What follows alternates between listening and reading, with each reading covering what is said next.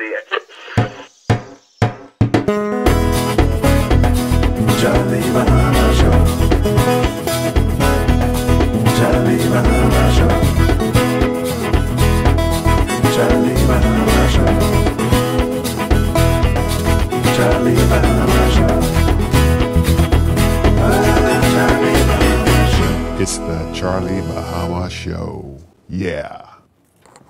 Hey, welcome to another episode of the Charlie Bahama Show. And we are here somewhere. As you can see, we moved again, but we are somewhere, and I'll look at the map later on in there, but we have a fantastic show for you.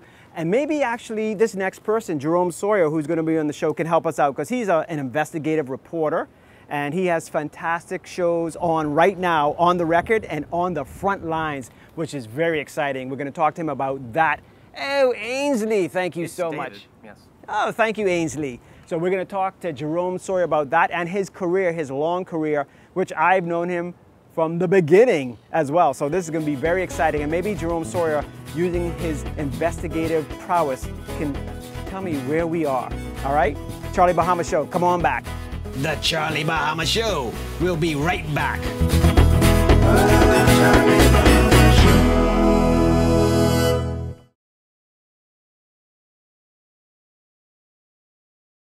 Hey, welcome back to the Charlie Bahama Show. And now we have the man, the myth, the legend himself, and an old friend of mine, Jerome Sawyer, is in the house. Jerome, how you doing, buddy? Charlie, I'm good. Making the best of it. This is such a crazy environment we live in now. I mean, here we are talking virtually. Who would have thunk it? Yeah, that's true. But it must be exciting for you also, even though it is a tenuous time. It's exciting because you being in the news. This is, 2020 is like a news event over 10 years. I don't think we've had this much news in 1 year over 10 years. Not in my entire career. I mean, and I've been doing this since I was 17. We've never had such an impactful series of events. Mm-hmm.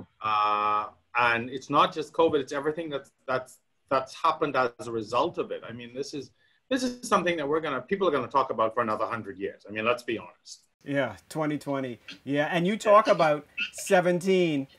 I remember when you first came to. I mean, I looked at some pictures of you. I can't even recognize you. You look so innocent and so. Whoa.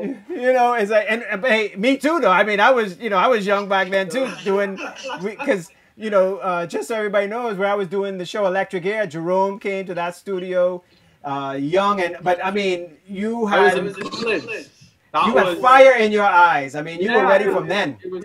It was crazy. I was coming home for the summer, and of course, I was a communications major, and somehow my mom made a call to Joan Aubrey at the counselors, and I had a conversation with Joan about coming to work there for the summer, and I walked in. I had no broadcast experience or anything, and Charlie ran past with all this activity going on, and I'm trying to understand, the PR side, the broadcast side, and then next thing I know, we're out on a shoot doing Electric Air, and I'm like, what is this about? And of course, in those days, MTV, VH1, BET, that was all the rage. And, you were bringing, the Bahamian version of that to television. And that was so exciting just to work on. We were hip. Yeah. And the young cameramen, they were happy because we got to go to all these concerts backstage and hang out with the celebs. We were excited. Listen, we were excited. You didn't make much money. You worked long hours. You never got paid. Well, you were just excited to be there, and to be a part of it.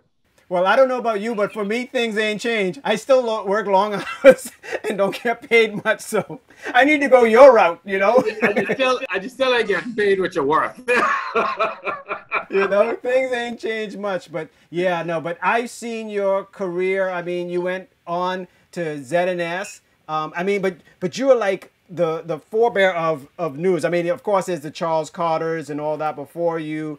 But man, I mean, right now in the Bahamas, Jerome Sawyer is the standard, the standard you look up to, and I'm sure a lot of young 17-year-olds looking up to you too, going like, wow, the Jerome Sawyers, it's humbling, because even now within the industry, I have people who say to me, you know, I chose this career because I watched you on television. I have so many people that I mentor that are still in the business, that are, you know, that are also stars in their own right and doing things. And, you know, whether they were summer students or whether they were interns or whether they were, you know, they were employed under me in other places and doing work. I take a lot of pride in that, and I'm humbled by it, you know. And for me, that's a legacy. I don't care what work I do as a journalist. It's what I leave behind and what I would have left with people. You know, that's the most important part to me, and that gives me really the most pleasure. I mean, I like the news stuff, I like the current affairs, but that's what gives me the most satisfaction, knowing that I would have impacted the lives of now I would say almost 2 generations of reporters. And you're still so young. That's the thing, man. You're still so young. You say you're as young as you feel. Exactly. When I'm running on the beach in Goodman's Bay at 5 in the morning, I'll remember that. Yeah. Well, listen, before we go to our first break, I see 2 wonderful pictures behind you. So tell me who they are. So these are my great-grandparents, Savalita and Thomas Hope. My great-grandmother was a midwife. Can't remember what my great-grandfather did. But I never knew them. They were deceased by the time I was born. And after my grandmother's death, I found them in her room, and I recognized who they were. Well, I asked my mother at the time, you know, who are these? She said, oh, these are great-grandparents. And so I had them framed, and I have them up on the wall here at our family home. And, you know, it's a reminder of my heritage and who I am. And every time people come to the house, they always say, you know, who are these folks? And I'm always very happy to tell people who they are. So, yeah, those are my great-grandparents. Yeah. They're beautiful, beautiful pictures. So thank you. So what we'll do is we'll go to a break, and then when we come back, we'll talk about your 2 shows that you have on now, and then a little bit more about you know, the business. All right. Sure. All right. We'll be right back. More Charlie Bahama Show right after this. The Charlie Bahama Show. We'll be right back.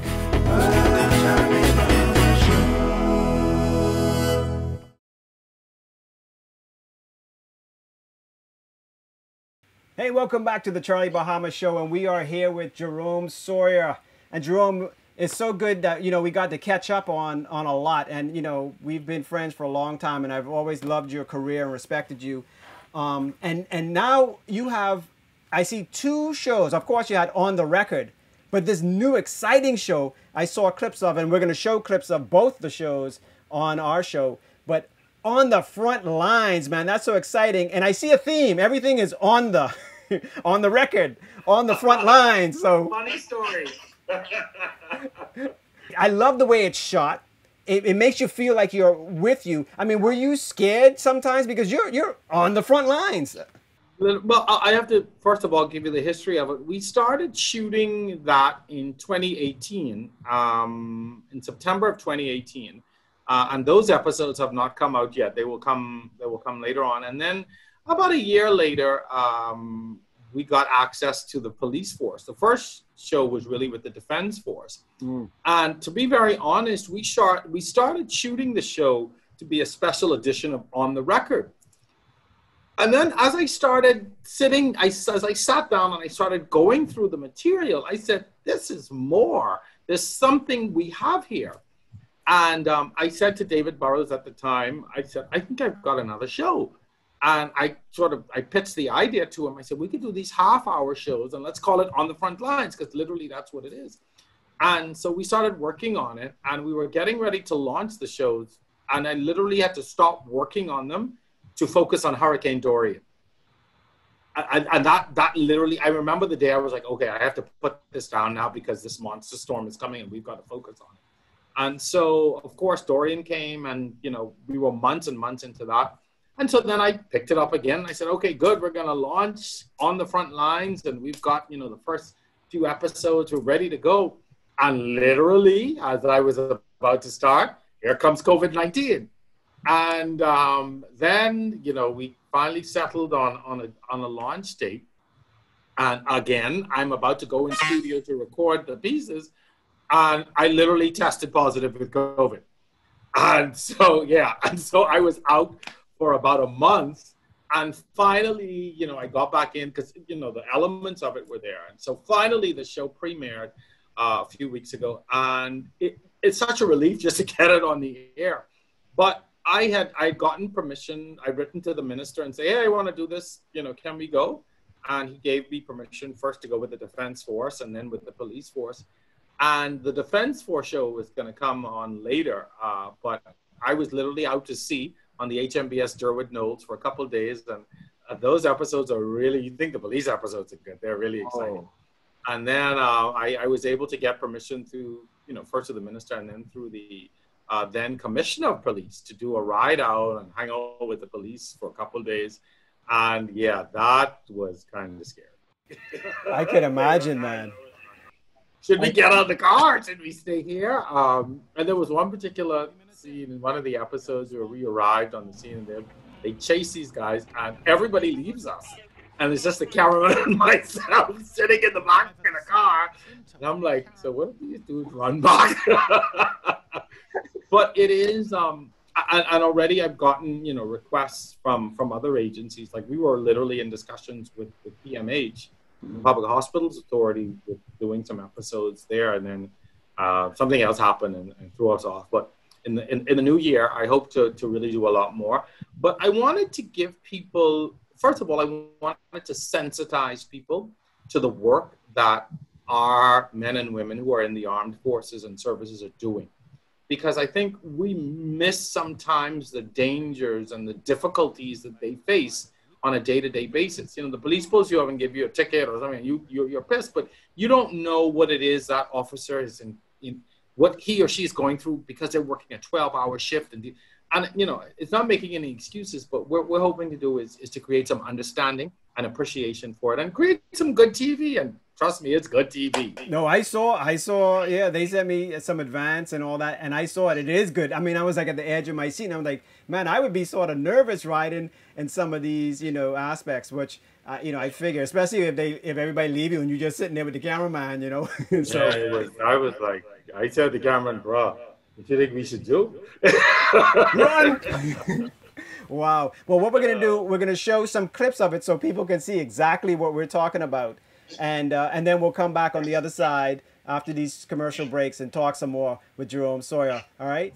You think people realize the great sacrifices that you all make? I know so. You know, people, you know, like I say, a lot of time you will hear people, like I say, you know, the pot cake song, they don't know you till they need it, or they only love me when they need me, right? So that's how it is. You know, you'll have people, you'll talk bad, but you one moment. And then when they're victims, then they're happy to see you. You know, but you know, like I say, we're not fazed by it. We here to protect and serve. You know, it's our duty. You know, so we just do it. This is what we love to do. You know, gun in your face, so you're thinking about home.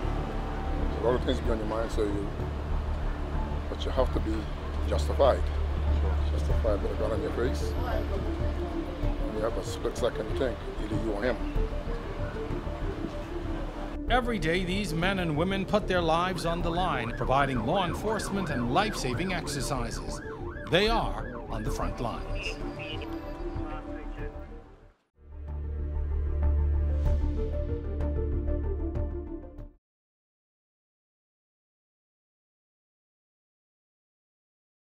Hey, welcome back to the Charlie Bahama Show, and we are here with Jerome Sawyer.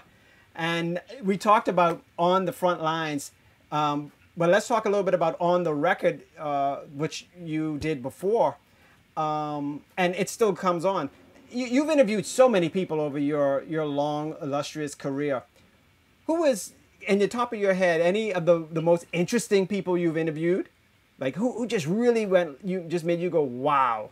You know, that's a very hard question to answer. Because I've interviewed so many people in so many different respects, who have come from so many different backgrounds. It's, you know, each time I have a good interview, it's for a different reason. Right. Like I think maybe over a year ago, I would have had Mother Pratt on, and I've known Mother Pratt for so long. And she tells the story and I tell the story. Mother Brown was responsible for me going off to college. You know, she said to my mother, what is he doing after high school? And that's how I got off to college. And so interviewing like a Mother Pratt for me was so familiar. Right. There was so much about her that I knew just from personal experience. So that was so comforting for me. Prior to the last, on the record came on months before the last election, and really was meant to be a political show and a debate style. And so prior to the elections last year, we also got an opportunity to interview former Prime Minister Hubert Ingraham. And he really hadn't spoken for a long time. And having him on the show too was very interesting. I sort of forgot what a tough person he is to interview. But he's tough, but he's also humorous. No, he's so funny. And you gotta understand sort of how to, he and I have had some classic fights over the years in press conferences and things like that. But, the thing, like I said, there's always a mutual respect, which I enjoy. And, the kinds of interviews that you do over the years really help to shape your perspective on people. And, people all have different styles. And that's what I try to bring to the show, my own style. And people always remark that they like my style because it's not always in your face, but it's almost a build-up. Like, I'm going to get you to talk, but I'm going to get you to say some things you probably didn't even realize you wanted to say, just in my approach. Some people are, very dogmatic and in your face. I prefer a little different approach. I can get you now, but, yeah, I go make you comfortable and then I can come grab you. But people like the show. The debate style was really that was the foundation. We started with that. But once elections were over, they were not interested in debating anymore. But certainly as we move into elections, again, we're going to bring that back. But what I had to do was pivot with the show so that we looked at a lot more current affairs and issues. And so, for instance, in the wake of Dorian, we've done a lot of extensive reporting on going to the islands, going to Grand Bahama and Abaco and going to areas that nobody else was featuring and talking to people. And I find that the show has evolved in many ways, in that respect. And then once COVID hit and we had during my COVID experience, I was literally doing that show from home. So again, because of what we were facing, we had to find a way to shoot me and to shoot guests. So of course, Skype and Zoom came in quite handy. Right. And so that opened up an entire new audience to us because now we're talking to international guests. And so it's an exciting time. It's strange in many ways. Mm-hmm. And then even with the show, I found that in the COVID experience, what I tried to do was just focus on facts and information. Mm. And just give people what they need, things that they need to understand to try and get through this. Because there is so much noise out there. Yeah.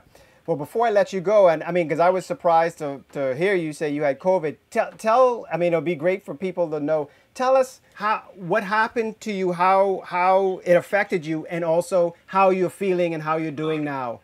I literally, we were in the midst of doing a Dorian anniversary show. I had just done the production work on that, and because of issues with the studio, we had to outsource another production company to put that together. So I was working and doing that. A lot of what I was doing with that was virtual. And so days after that production was done, I started feeling weird. I was really tired, and I thought, it must have been because I've been doing a lot on the show. And I just sort of made the decision to quarantine myself just because I wasn't well. I thought it was my sinuses. And then once the symptoms started, I got with the temperature and the body aches, and I said, okay, I spoke to my doctor. I said, this may be it. And so when I went and got tested, the test, they called me immediately and said, you're positive. But at that point, I was already quarantined away from my family and work. And so I just sort of continued at home, and I told a couple of people at work, and I came on the show I did the show that week, and I said to them, hey, I'm just quarantining at home and not feeling well. And I announced during the show that I was positive, unbeknownst to most of my crew, and even to my guest. I had a doctor on, and she was talking about, the stigma involved and people not being afraid. And I said, I had to make an on-the-spot decision. I said, well, I can't sit here and act like I'm fine and I'm just at home. And so I said, I tested positive days ago. And that changed the narrative in many ways, I think. because a lot of people said to me, thank you. Yeah. For saying that publicly, because, I'm hoping it gave people, the impetus to speak about their own experiences and to understand that it's nothing to be ashamed of. Right. It could happen to any one of us. And hopefully, my experience would have helped others to get through theirs, or, maybe even prevented some people from getting it, because I made pretty sure that I locked myself away and protected everyone around me, and did what I had to do. I'm so happy you're healthy. And so all the folks out there, I mean, everybody watches you anyway, but I'll just remind them, on the record and on the front lines. And Jerome Sawyer, man, it's so good to see you again, all right? So you stay safe and healthy. Keep up the good work too, Charlie. It's good to see you back. I'm happy you're still in the game. That's important. Us old guys keep in the game. Yeah, oh, my back aching. All right, buddy, you take care of yourself, all right?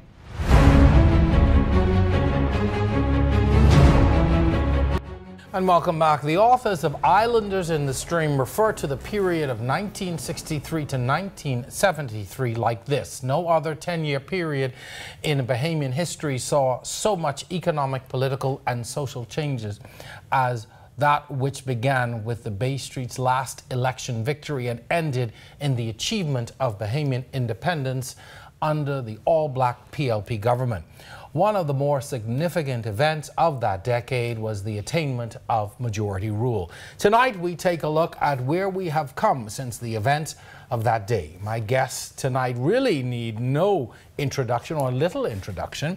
Former Governor General Sir Arthur Folkes and former Minister Sir Charles Carter.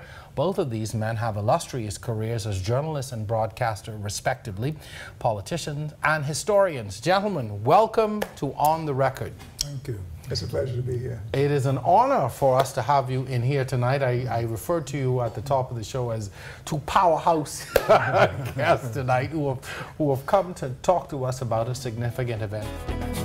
Charlie Bahama Show. Charlie Bahama Show. Follow Charlie Bahama on Facebook, Instagram, and Twitter, or go to charliebahama.com. Charlie Bahama Show.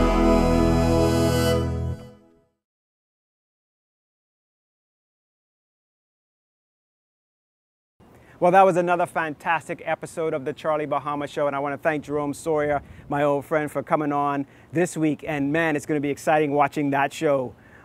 Those shows he has so many shows on, but especially on the front lines. All right, so until next week, check us out on Facebook, Instagram, Twitter, at Charlie Bahama, or charliebahama.com. All right, wear your mask, be safe, and love everybody, man. Love everybody. Cheers.